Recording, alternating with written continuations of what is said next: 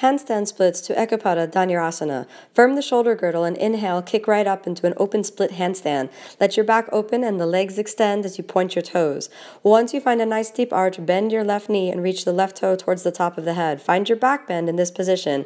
Then exhale as you reach your left foot to the ground, keeping the right up in the air. Keep engaging your right quadricep as you straighten the elbows and pause for a moment to open the back and settle into the posture.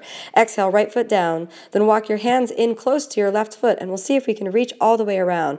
First, take one hand and hold onto your ankle, then come down onto the elbow.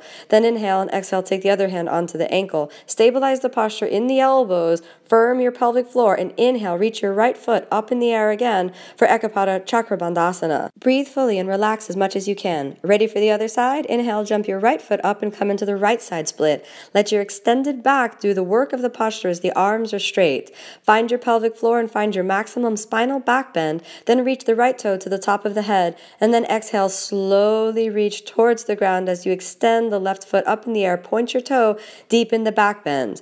Find the breath in the posture. You can walk the hands a little bit in and then exhale as you settle into the depth of the movement. Take your left foot down, walk in as far as you can. Grab your right ankle while still remaining in Urdhva Dhanurasana. Then come down onto the elbows and exhale and grab the right ankle with the left hand. Find the stable base from your elbows and the heel of your right foot, and then inhale, lift your left foot up in the air, pointing your toe, settle into the posture, breathe deeply and relax the mind.